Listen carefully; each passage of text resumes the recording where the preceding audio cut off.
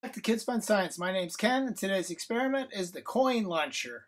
As always, adult supervision is required. What you need for this experiment is a water bottle, a coin, a paper towel, and a freezer.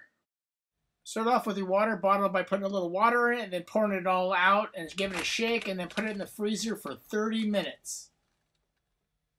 So you're going to take a coin and a paper towel. The coin has to be large enough to seal up the neck of the bottle.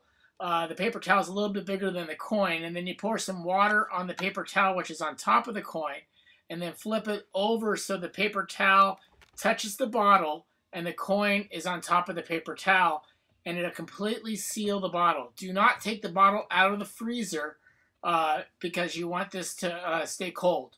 And now leave it for another 30 minutes into the freezer.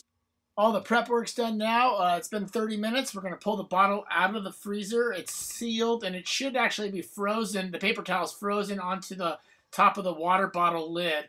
Now we're going to put both hands, without squeezing, just both hands on the bottle, and we're going to hold it for about 2 minutes, and we're going to see that coin pop, launch right off the top of the bottle.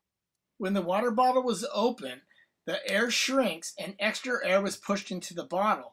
When we wet the coin in the paper towel, that seals the top of the bottle as it freezes, so the temperature increases and the pressure builds up inside the bottle.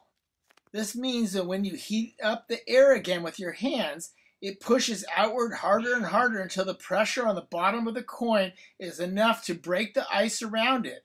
As the ice breaks, the coin will push upward and fly away from the bottle. Alright, so it's just about to blow, so be watching it here. We got about 3 seconds left, and it's about to go. Slow motion here. There it goes, shooting off. So it took a couple minutes, but it finally did it. I hope you enjoyed this video. Remember to click thumbs up and to subscribe. Thanks for watching.